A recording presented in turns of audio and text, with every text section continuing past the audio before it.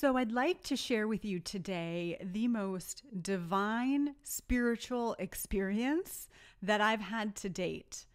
And you wouldn't believe it, but it happened in a jail cell. It's Retreat and Grow Rich, the podcast. I'm Darla LeDoux, best-selling author, coach, and retreat leader. And I'm on a mission to normalize transformation on the planet, one intimate retreat at a time. This show's dedicated to the coaches, consultants, healers, leaders, and light workers who are here to hold space for the truth that transforms lives and get paid for it. Expert retreat and business tips, strategies, stories, and magic. It's your weekly mini retreat delivered right to your ears. Let's do this. Hello and welcome. This is Darla LeDoux, host of Retreat and Grow Rich, the podcast, and your guide for this episode today. This episode is part of our Transforming Out Loud series. The Transforming Out Loud series was something I developed in alignment with my mission to normalize transformation on the planet. And my mission within my business is to normalize transformation on the planet, one intimate retreat at a time. I believe small retreats are the best way to heal and shift and grow. That being said, my mission is broader than that. It's really about helping people to understand and feel empowered to know how we work as humans and how we work in partnership with spirit or the universe or God or energy, however you like to think about it, but how we actually operate so that we are feeling empowered to create the results we really want in life. If you've ever seen someone go from having one life circumstance one day to something completely different the next, it's likely because they transformed something within them, within their thinking, within their energy field that made them available for a completely different result. And that's the core of transformation. We are never stuck. We are never victims. We are always at source of our experience. And we are kind of doing this dance in partnership with spirit to open up whole new levels of awareness or whole new levels of consciousness, which ultimately changes how we interact with the world and our experience of feeling connected, of feeling alive, feeling peaceful, feeling joyful, feeling truly fulfilled, all of those things that we seek as humans. The more we embrace this journey of transformation, the more easily those things will come.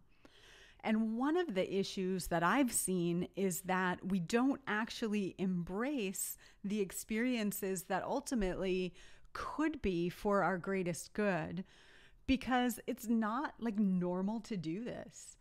And I spoke in the first episode in this series about the time I got divorced and I went through this experience of leaving my marriage, knowing that I could go through the experience being really angry and upset at what had happened to me, or I could go through the experience really with this perspective of this is happening for me and what can I learn from this? How can I take this as healing medicine so I can grow? Now, in reality, there were times I experienced it both ways, but most of the time, I really saw the growth opportunity and the healing available in my experience. So today's episode is no different, but it's more recent and maybe even a little more dramatic. This episode I've entitled, "And Then I Got Arrested." Let's just breathe that in for a moment, shall we? And then I got arrested. So I'd like to share with you today the most divine spiritual experience that I've had to date. And you wouldn't believe it, but it happened in a jail cell. So I want to take you back and share this experience. It's not that long ago when I was at a wedding.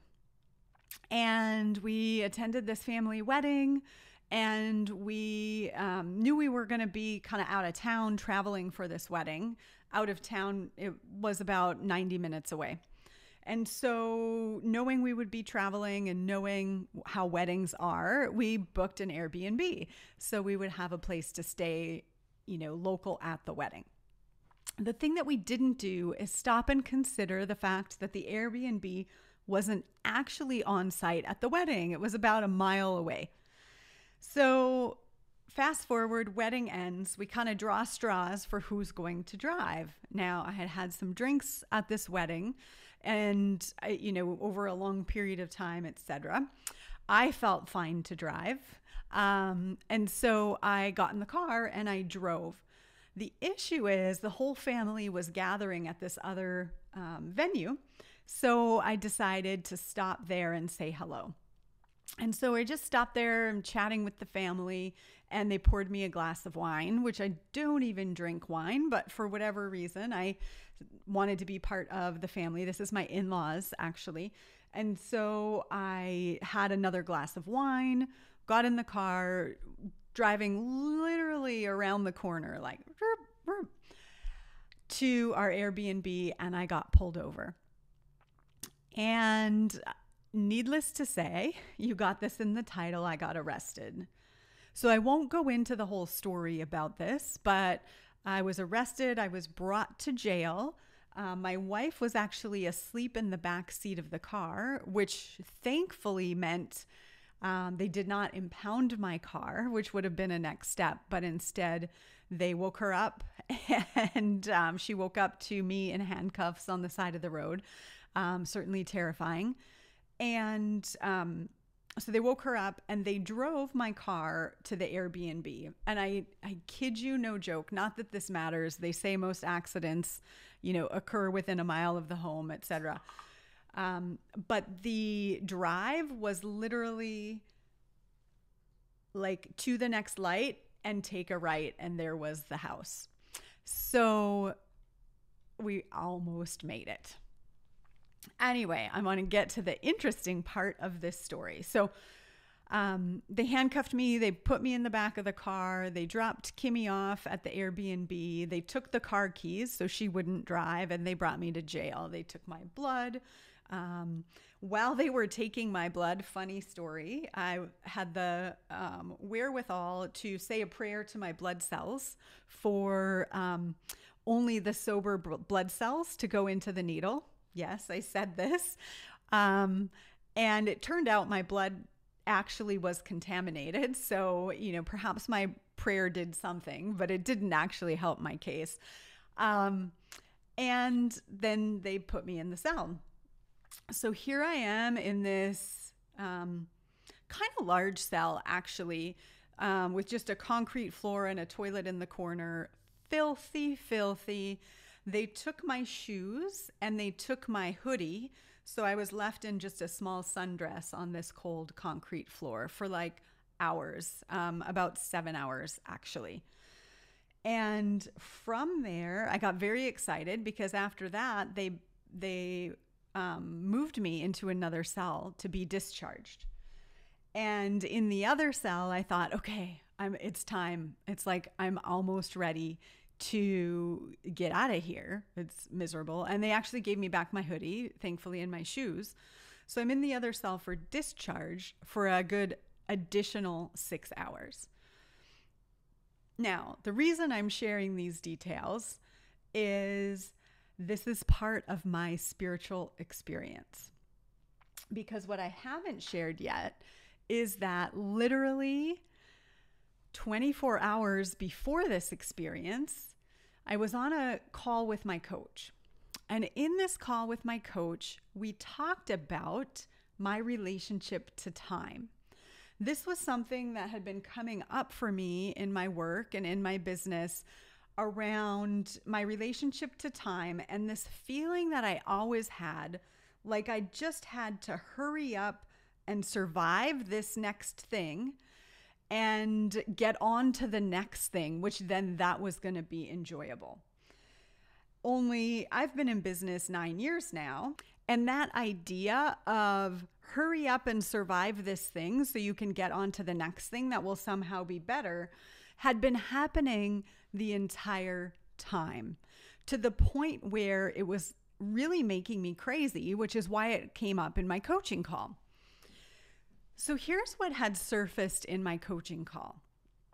I got present to this memory or this experience that I'd had as a kid of what I would call, surviving time. And what happened was my parents divorced when I was young. And for a long time, my mom was a single mom. And she, was kind of managing life the best she could, I'm imagining, and was figuring out what to do with me. And my dad was given some sort of partial custody. So sometimes I would be spending time with him, and only he wasn't reliable and honestly not safe. That's for a whole other episode, but he had no business raising a little girl. That said, sometimes I would be with him, but sometimes I would be with one of his sisters or one of his other sisters or my mom's sister. I spent a lot of time with different aunts, with my grandma.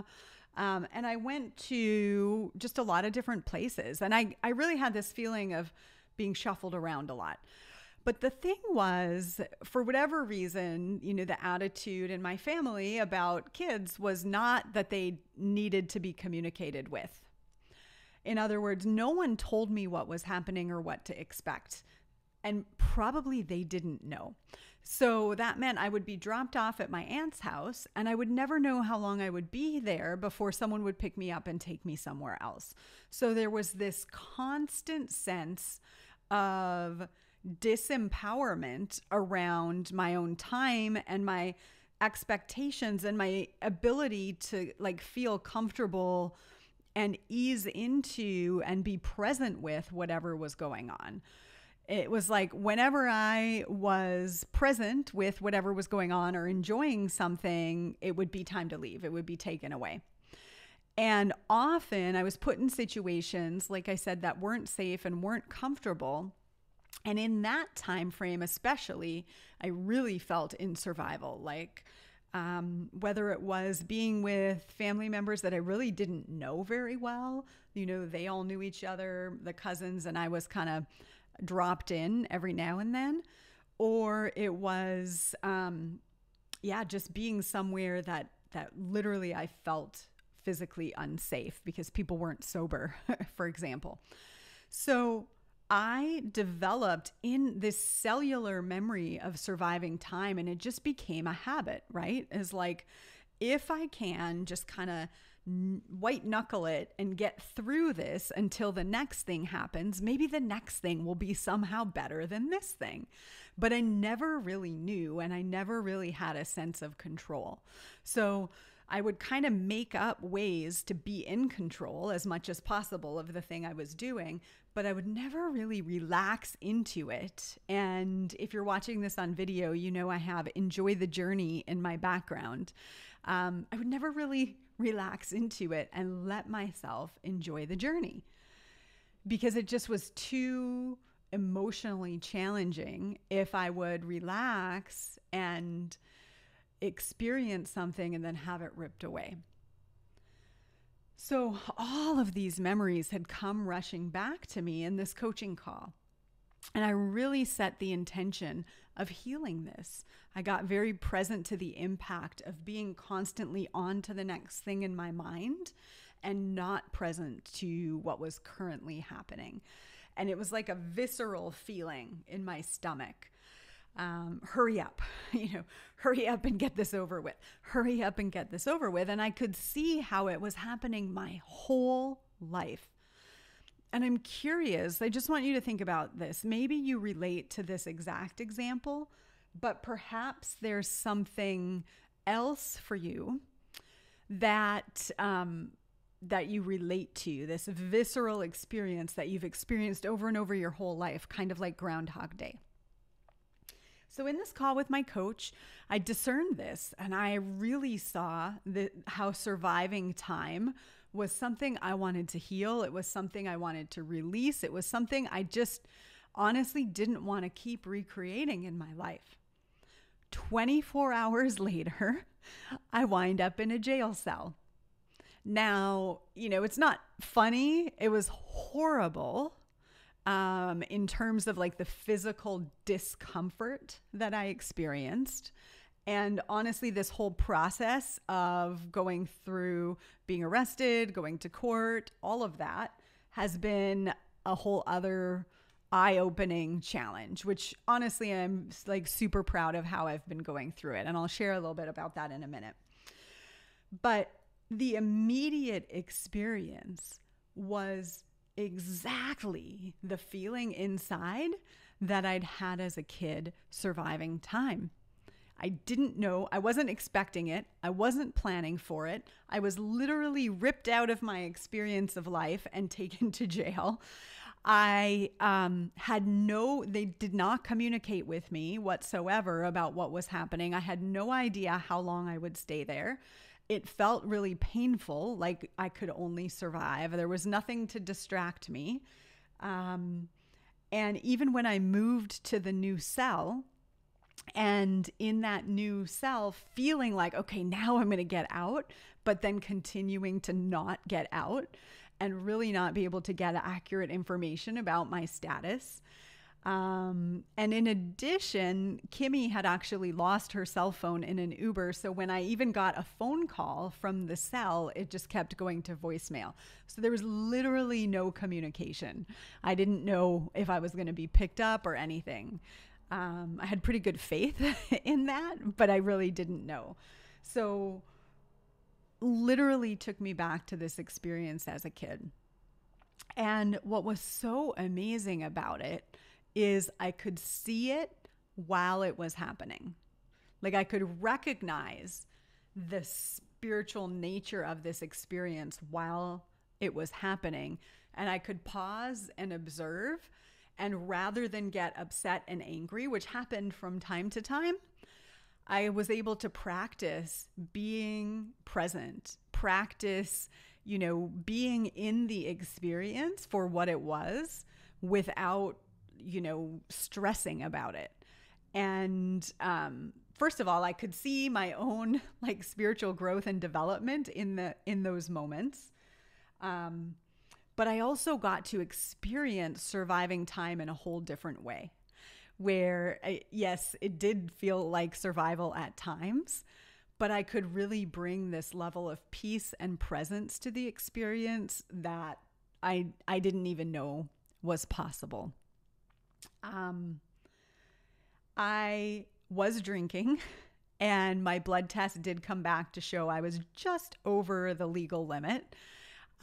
Which honestly, even though at the time I didn't feel like I was, and when I first got in the car, I believe I was fine, which it doesn't really matter.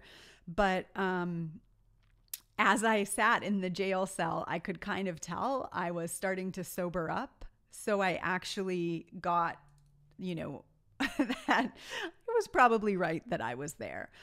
So I could really let go of the anger and frustration at the injustice, which still, to a certain degree feels true, given all of the facts of the case.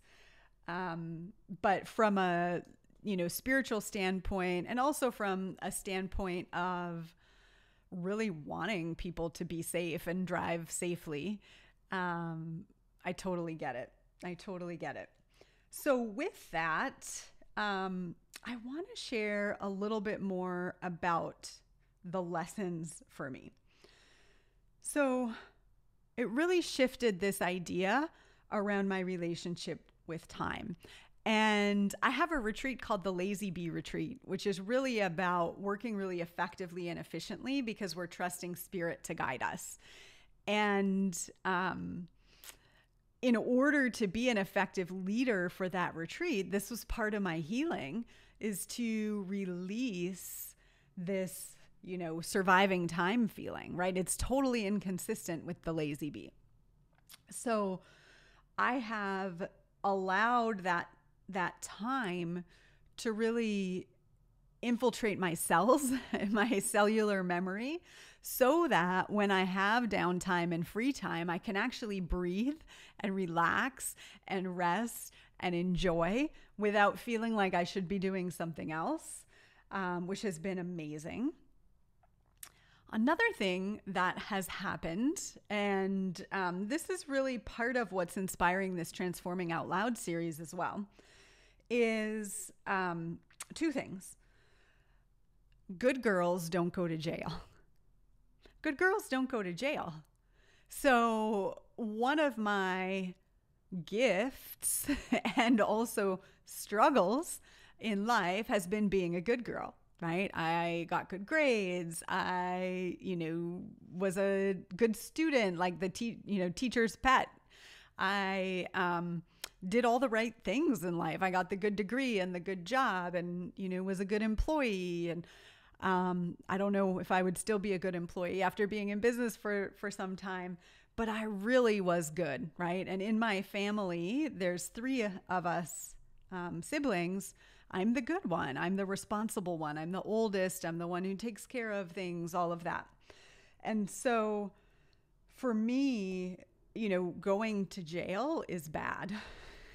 And clearly I had to embrace another side of myself. Like I made these choices and this is what happened. So there's also some healing available around this good girl persona that has honestly freed me to do the Transforming Out Loud series. We're in the middle of a campaign right now that's all about retreat fails and talking people out of hosting retreats, because if you're not prepared to do this kind of work, you shouldn't go there. And I know it's just the tip of the iceberg, the beginning of me unleashing the part of me that would have shut herself down in order to be perceived as the good girl. So really, having a DUI on my record frees me. I don't love it, but it frees me in a certain way. And I remember really clearly this conversation I had with Kimmy after she picked me up from jail. And we were eating at McDonald's, which lets you know the desperate times. We're having this conversation and Kimmy said to me, she said, "It should have been me. I'm the one who belongs in jail, not you." And I think this is really interesting. My mother-in-law was mortified to think about, poor me in jail. And while on the one hand, I feel like lovely that they think I'm above, bad behavior and think I'm this amazing human, which I am, by the way, I am a fucking amazing human. But there's also a way in which that whole idea of being mortified that, oh, Darla would have to go through this experience actually shows me the box that I've been put in, that I've put myself in, of being a good girl. And, quite honestly, is it really that fun? I don't think so. So it really made me conscious of breaking out of that box. And honestly, it's not a new box for me. Like I've seen it before. I've seen before the way in which my wanting to be liked and look good and, make sure I'm beyond reproach, like totally freaking gets in the way of doing business. So guess what? Now I am a criminal. So fabulous. We can just let that one go. The other thing that conversation opened up for me was actually to see how Kimmy sees herself. Right? And this idea that she's the one that would belong there gave me a lot of information about some part of her inner world that was screaming for some transformation in terms of thinking of herself that way. Now, that's not my job. We shouldn't coach our partners, but it really brought it forward for her, to be aware of. The other thing that I want to bring forward is this idea of shame. This idea of shame. When I walked out of the front door of the jail, I took a few breaths and I was so grateful Kimmy was there to greet me. And I had this, conversation with her about, it should have been me and all of that. But I had this feeling and it came and went. And tell me if you can relate to this, because there may be Probably you haven't had my experience, though some of you I'm sure have, because I know now from my experience since last year that many more people have DUIs than you ever would be aware of. So it could be some of you also. I had this weird kind of almost like schizophrenic feeling, because on the one hand, I felt so happy and free and emboldened. Like I just went through this experience of surviving time at a whole other energy level, and I feel proud and amazing. And then on the other hand, there's this tight, like my stomach in a tight ball and knot of total shame. Like, oh my God, I am a horrible person. I can't believe this happened. I'm so embarrassed. What will people think of me? No one can know. I just need to go hide in a cave for the next 10 years until this is over with, because it stays on your record for 10 years, actually. I didn't know that at the time, but that was the feeling of like, oh my gosh, there's this amazing spiritual breakthrough, and I like want to shout it from the rooftops. And on the other hand, deep dread and total shame. And I went back and forth, like I said, between those two experiences, and I could feel viscerally in my body the distinction energetically. And I knew I had a choice. I knew I could give myself over to the shame and have this totally derail my life, or I could claim the victory and have it totally expand and explode my life in an amazing way. And I went back and forth and I went back and forth. And quite honestly, if you've ever had the experience of sitting on a concrete floor, my physical being, right? My physical cells were feeling the effects of that. Not to mention our environment is so important, right? We pick up energy from our environment. So I had spent all this time with, people screaming down the hall. One guy was taking his clothes off over and over again. Another guy was preaching to all the other people in his cell about how to live life. And every other word was the F-bomb, for example. So all of this energy, right, is being absorbed into my body and into my system that I needed to release and detox. And I did a pretty good job of keeping myself in my energy bubble and keeping my energy clean while this was happening. But I had to purge that, and I had to make a choice to know what my truth was, which was this was the most amazing and beautiful way to heal this surviving time pattern that I had literally just discovered the day before.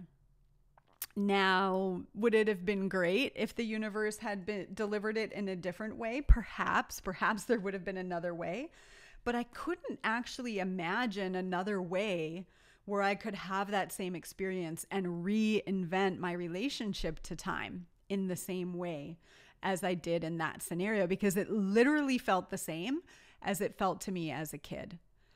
Totally out of my control and not knowing when the situation would end. So it was beautiful. And I made a choice to claim that it was beautiful. And even in sharing here on this podcast, I'm continuing to make that choice to claim that it was beautiful, because transformation doesn't always come in a nice little bow, and it doesn't always look easeful and pretty from the outside. And only we know the truth of what the experiences we're moving through are calling us to be. And it's very easy for people from the outside to make judgment. My dad has an issue with alcohol. He lots of times couldn't pick me up because he didn't have a driver's license. So I had a lot of judgment about people with DUIs. And, so I assume everybody's going to project that judgment onto me because I was holding that judgment also. But now I can give that up, right? So it's a choice, whatever you're experiencing, whether it's ending a relationship, losing a job, something happening in your relationship that looks bad from the outside, financial stuff, whatever it is, you can choose the transformation in the experience, and you don't need anybody's approval for that. You get to decide what your truth is. A couple other benefits that have come from this experience. One, I've been exposed to a whole different part of life. So I don't know if anybody else relates to this, but since I've been growing my business and growing my consciousness and expanding my life, I've really limited my circle of people I spend time with to, really hold a higher vibration. And this experience has thrust me into a whole other a realm of society, like different departments, in the police force, for example. And I won't go into all the details, but I've been exposed to people and things and experiences that I otherwise wouldn't be. That's actually been fueling my passion for my business, because I can see how much this conversation is needed in the world. And then finally, I actually stopped drinking after this happened. So interestingly, and this is why I think this is the perfect experience to have happened for me, because prior to this, I had also read like a Facebook post from a friend of mine. I had read in a book I was reading that I really loved that the person talked about, just not drinking because it makes you more tuned in to source. And, I never have drank a ton, maybe in college. But it's never really been like a defining characteristic of mine. Like I'm always, grounded and focused on what matters to me. And maybe I happen to have some drinks. And so I decided to stop drinking because I decided that this was part of like my 3 series message of the universe inviting me not to drink. Because when I'd read those couple other things, I had the thought of, oh, that sounds like a good idea. Yeah, that makes a lot of sense. I would like to be more of a clean vessel for spirit. And I mean, this was like a matter of a couple of weeks that this had happened, and I'd had this thought, and then I had this experience. So I literally took it as an invitation to stop drinking. And I think, in the last almost year, I've, toasted champagne with people a couple of times, but I literally, cut it out of my life. And I actually had to look at how it didn't take long, or it wasn't hard. But there was a moment of, who am I if I don't meet someone for a drink, right? Even though it wasn't a big part of my life, it was a very integral part of my life at a low level that I was able to just let go of. And, I'm not here to preach about that or anything. I am here to preach, get an Uber, like literally don't drive, make a plan. Had we stopped to make a plan, we would have been in an Uber. So I'll preach that. But I do feel that those of us who are leaders in this journey of transformation are being called to keep our vessel clean, in whether that looks like clean eating, not drinking, etc. So I've been enjoying that process. I don't know if it will be forever. I'm not making some grand declaration, but I do know that it's felt really good on this end. So then I got arrested. It's still kind of weird to think about and weird to say aloud. And yet the beauty, one of the things I've noticed, and I think, this is part of what it is to be a leader of transformation, at least in the form it comes through me, is I live it first. Spirit gives me the opportunity to live through it and kind of grow my own muscle and my own faith, my own knowing of my truth and of the truth of how the universe works. And then I share it. And often when you are that person, which I'm guessing a lot of you are, it can be kind of a pain, right? Because sometimes it comes through us in this way that lets us be a vessel for it, but it's not pleasant all the time. So that's what I feel about this experience of being arrested. That's what I feel about it being like the most profound spiritual experience to date. And I invite you, whatever it is you've got going on, do not allow it to get entrenched as shame, but choose to find the healing in the journey and choose to see the invitation Spirit has brought forward for you to become more of who you truly are and more of who you're meant to be. This is Darla LeDoux of Retreat and Grow Rich, and I look forward to being with you again in the next conversation in this series, Transforming Out Loud. Please share your comments over on social media.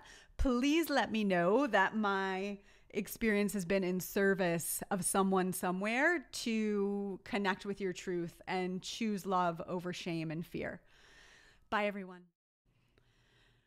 People won't pay for transformation, they told me when I started my business.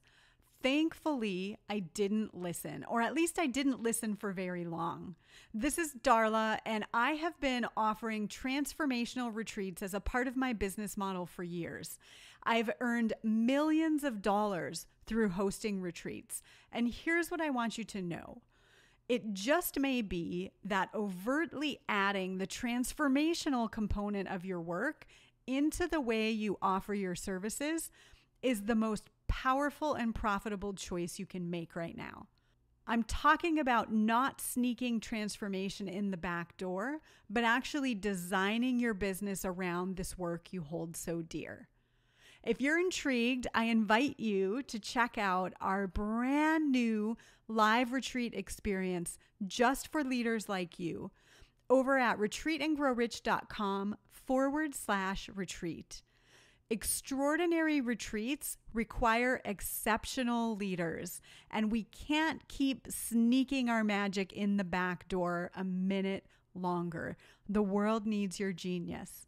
retreatandgrowrich.com/retreat. Head on over there today.